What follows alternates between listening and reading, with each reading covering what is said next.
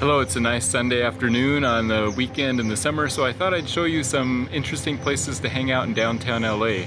It's especially convenient to come here on a Sunday because parking is free.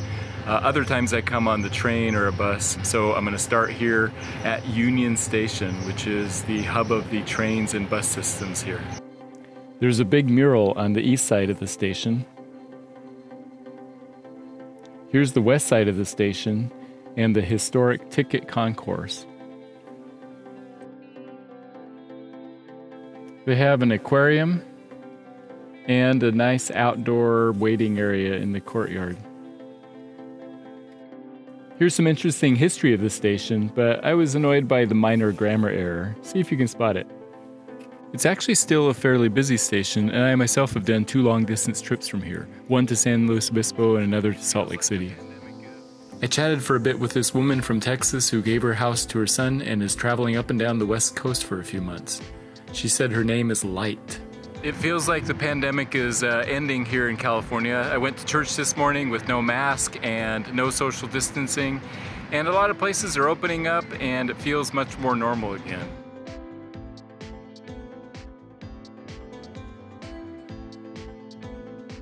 This is an example of one of the kinds of interesting places I like to find in downtown LA. This is an outdoor patio area. A lot of these buildings have these patio areas. As you can see, they're pretty deserted on the weekends. And so I like to come down here, read a book, and just enjoy the weather. There's some cool public art by the YMCA, and I like how this building looks two-dimensional from this angle.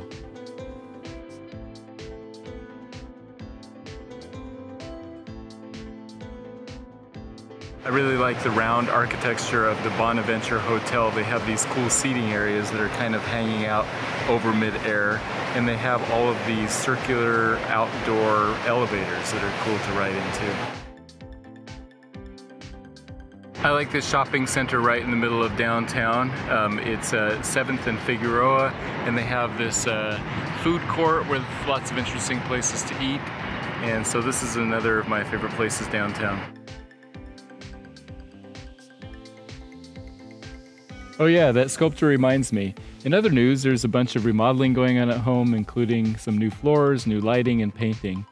I'm sure it'll look great when it's all done.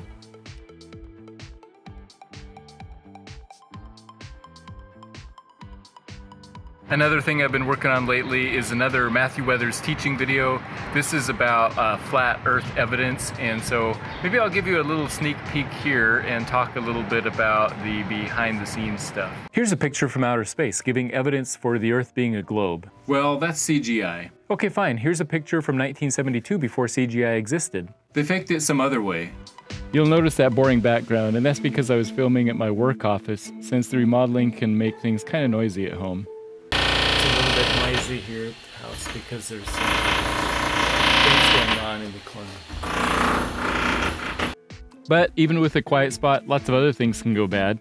Usually it's just me saying things wrong, but in this clip, I accidentally stepped on and broke a mic cord, so this is the only sound from the recording. I got that worked out, but here I had taken a drink of water right before filming, and that spot of water shows in the light and I couldn't unsee it, so I re-recorded it.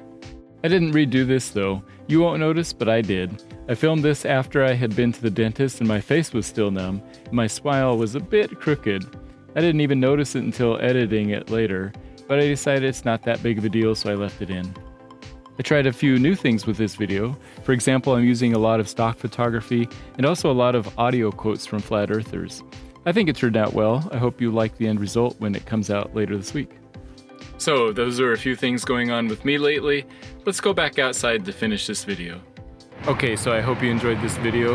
Last I'll show you that building back there. It's one of my favorites. I just like the architecture and the way that it looks. But yeah, I hope you have a good summer if you're in the Northern Hemisphere anyway. And if you can't travel very far, I'd say go out into your own city and see what's there. All right, see you next time.